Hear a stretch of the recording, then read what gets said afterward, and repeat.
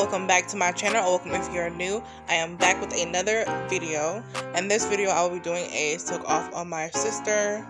She's had this set for about 3 weeks now. If you guys remember me doing these a few weeks back. We are now going to soak them off and get her a new set. This video will be her soak off only. Her new set will be the next video. But as you can see, all of her nails are still intact. No lifting at all. One of her stones are missing there, but they're all still intact. As you can see, she cut them down as well because she braids hair, so she always ends up getting length and cutting them down. But that is what happened here, and we're going to go ahead and soak them off. The first thing I like to do is cut the nails down with this little tool here that I got from Amazon. This is a wire cutter and has been my best friend. I love this tool so much. It is so easy to use when cutting down the nails. It just literally snip right off easily.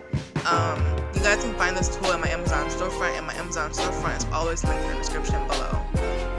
So after cutting down the nails, I'm going to go ahead and remove her bling. I'm actually going to switch over to my cuticle nipper. It's a cuticle nipper, but I use it as well to remove rhinestones. So that is what I'm going to do next. You guys can find this cuticle nipper in my Amazon storefront as well. These rhinestones are on here pretty good as well, thanks to the labeling adhesive. That is the only rhinestone adhesive that I use to apply my rhinestones. It's super good. It lasts me a long time. Like I said, all of hers was still intact except for one. And that's really good, being as it's been 3 weeks. Next, I just like to go in with my extra coarse drill bit to remove as much acrylic from the nails that I can before soaking. You always want to remove as much acrylic as you can so that the soak time can be faster. And I just switch back and forth between nails and back and forth between filing and soaking. And I just take my time. I try not to focus on filing one nail like so much at once. I switch between nails like I said, so just so that I don't keep the file in one place and the nail doesn't burn. It's actually time as well for me to switch out this coarse bit because it doesn't work as good as it used to. Before I could just file the nails right down and just be done, but yeah. Also, just wanted to mention as well, if you guys haven't seen my prep video, I highly recommend that you guys check it out. As you can see, these nails lasted a while, 3 weeks to be exact, and we took them off. Like I said in that video, my nails always last me a month plus, and when I do go to take them off, it is voluntarily, and all the nails are still intact. No lifting. And my prep has just about everything to do with that, so you guys can go check out that video. Or you guys can even go check out the video on this that I did on her right here. My full prep process is in that video in depth as well.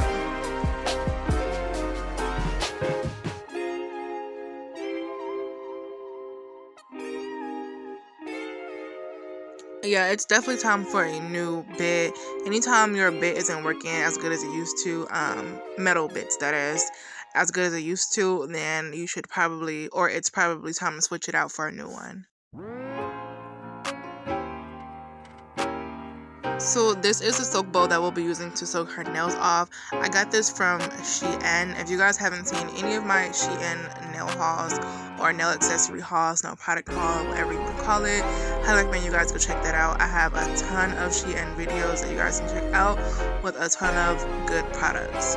I'll be using 100% acetone in there from the brand Onyx that I get from Walmart for a few dollars to soak her nails off. And as I said, we'll just be going back and forth between soaking and filing her nails off. And while that hand is soaking, we're going to go ahead and remove the nails on her other hand.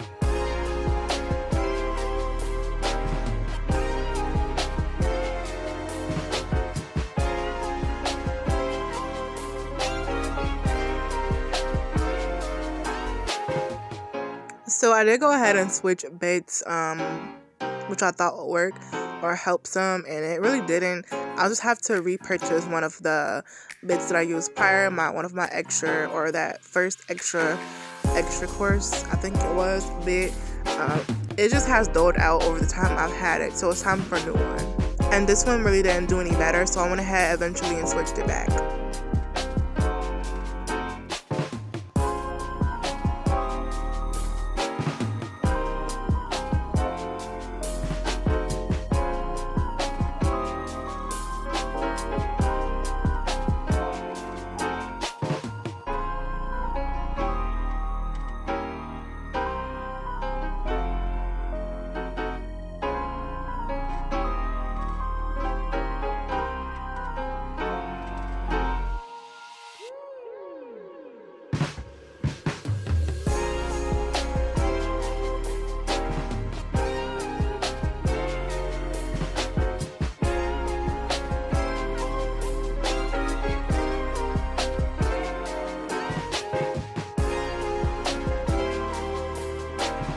Alright, so we went ahead and pulled the other hand out of the soak bowl and let the other one soak some.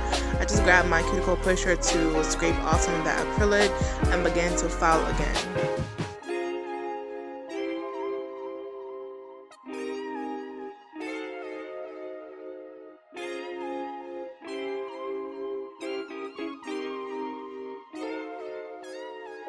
And y'all, this is just the way that I soak off acrylic. I do the same to my own nails. I'm very impatient, so I don't like sitting a while. So I soak some, file some, switch to the other hand, and then do the same thing over and over. I don't really like using like soak caps or anything like that because those never really worked for me. This is what worked for me, so that is what I do.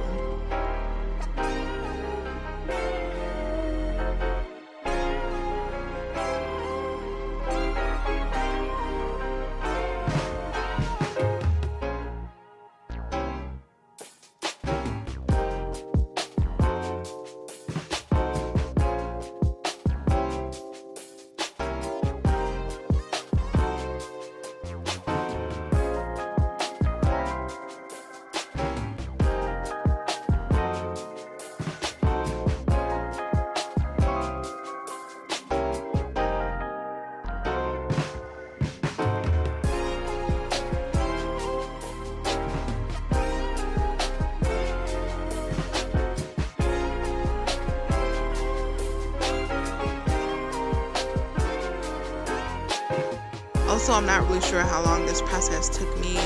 This is my first time soaking off someone else's nails other than my own. She normally takes her nails off herself. But yeah, I feel like it may have taken me like an hour or so. It takes some time, y'all. It's actually very tedious, and I don't know, like whenever I do take clients, I'm not really sure if I'll offer the service or not. I know that a lot of people or a lot of nail techs have issues with like soaking off nails and pricing. I believe like the standard price is like $15 or something like that. I'm not really sure nowadays, but I would see a lot of techs complaining, well, not complaining, but like talking about how tedious soak offs are, and indeed they are, and how little they charge for the amount of time and work they put in for soak offs, and it not being worth it. I certainly don't think $15 or $20 is enough for a soak off. As it is, it does take a lot of work. A lot of techs don't even offer the service anymore because, like I said, they feel like it's not worth it, the amount of work they put in. So some have gotten a lot of backlash on them, like upping their prices on soak offs, and that is kind of mind-blowing to me, to even charge that little for a soak off, because like that's a lot of work. And it's really aggravating because like people who charge more for like removals, like I even saw them talking about that as well, like lash techs and hairstylists and all that kind of thing. But I could go on and on all day long about how, you know, underpaid and unappreciated nail techs are. That's a whole other topic for another day. And like I said, a lot of parts are cut out of this video, obviously, for like, you know, length purposes or time purposes, but these did take me like more than an hour for sure to remove, like, yeah. And I don't do nails, as you guys know, like I don't take clients or anything like that, so I don't know how long this normally takes. I just know that's how long it took me. Maybe like if I do it more often, I'll get faster or something like that. But yeah, this moral of the story, soaking off nails is very time consuming, and it's a job. If any of you guys do nails and perform soak offs, let me know in the comment section below how long it usually takes you. Also, like I said, I know it would have been a little faster if my bit had not been dull, but like I said, I'll be buying a replacement one soon.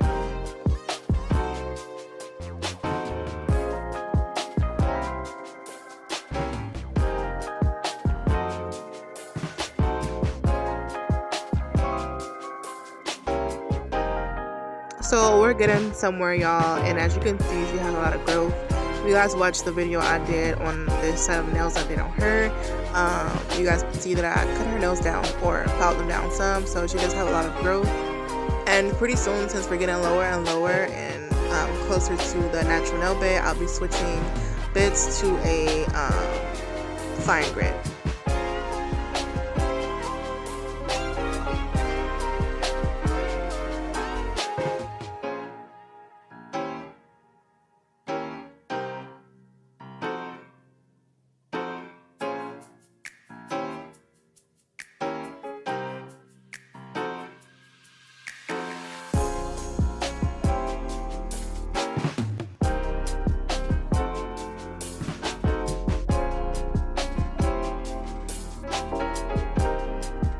I like to lay a layer of clear acrylic down on the natural nail before starting a set, so you guys can't really see, but I'm going to go in one more time and just file that clear layer off, and then I'm going to switch bits. Soak offs get so dusty, y'all. Like, there's dust everywhere.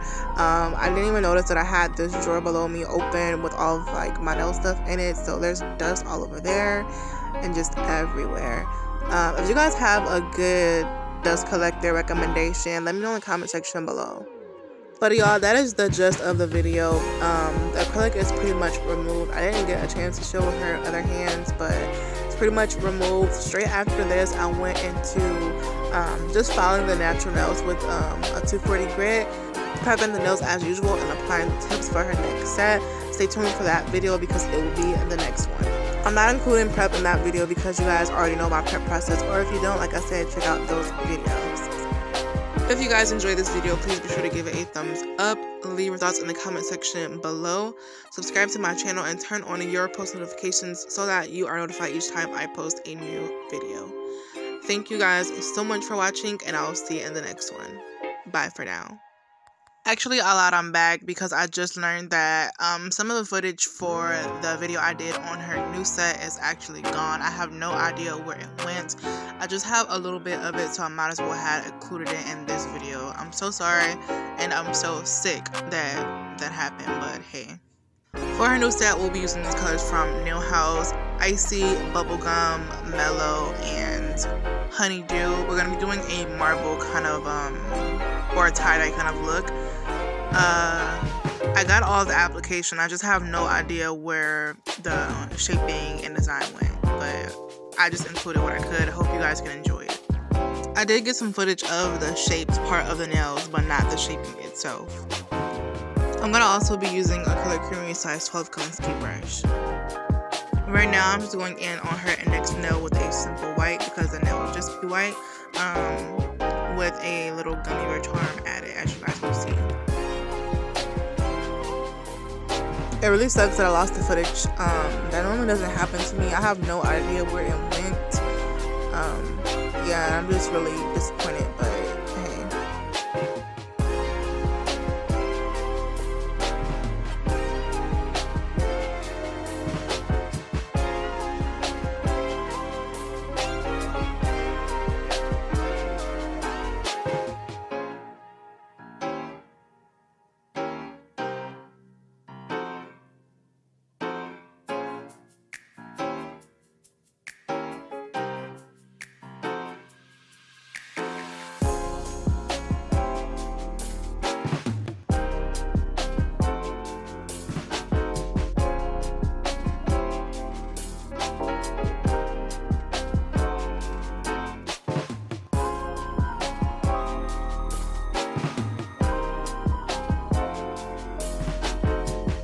For this nail right here and a few of the others, we'll be doing, like I said, a tie-dye design. I'll just be placing those colors from Nail House randomly on the nail to create a tie-dye effect.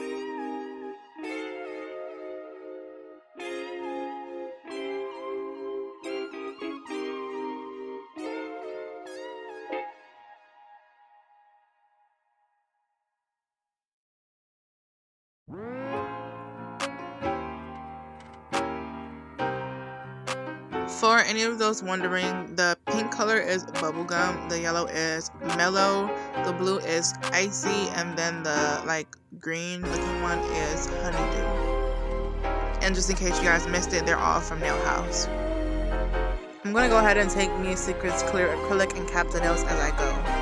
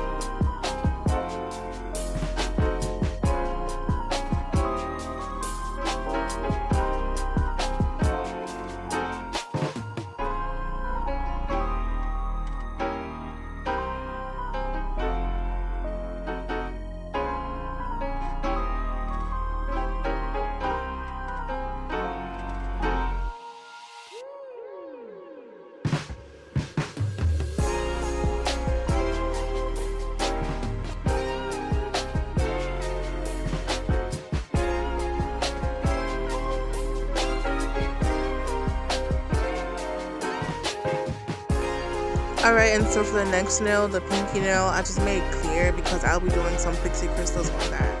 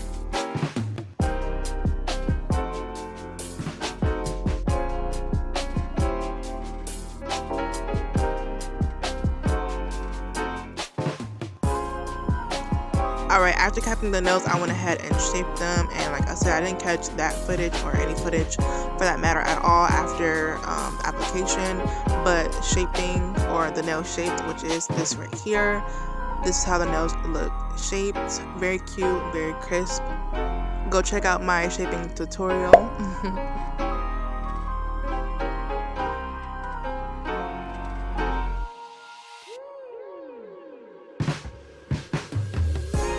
Alright, and then the other footage that I caught was me finishing up the nails. As you guys can see, the designs on there now. Like I said, I didn't catch any of that part. I have no idea where that footage went, but I will make sure that never happens again because I literally am so sick right now.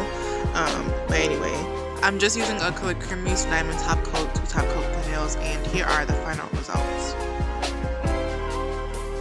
These came out super cute and age appropriate. I didn't mention as well that she let me freestyle these, so this is what I came up with for her. And I know her like the back of my hand. I know what kind of nails she likes, so I knew she would love these. These like scream her. But yeah, that is all I have for real this time for this video, guys. If you enjoyed it, please be sure to give it a thumbs up. Leave your thoughts in the comment section below. Subscribe to my channel and turn on your post notifications so that you are notified each time I post a new video. Thank you guys so much for watching, and I'll see you in the next one. Bye for now.